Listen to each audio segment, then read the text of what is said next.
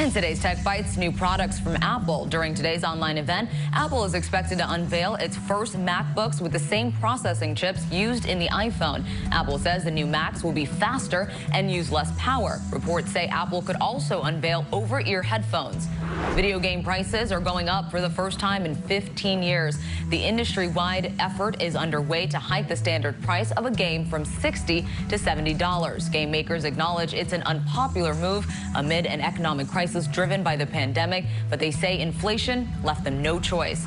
And get ready for a burger with no meat at McDonald's. The McPlant is about to hit the menu. The patty will be supplied by meat substitute manufacturer Beyond Meat. The McPlant will appear early next year on a market-by-market basis as a test item. And those are your Tech Bites. Have a great day.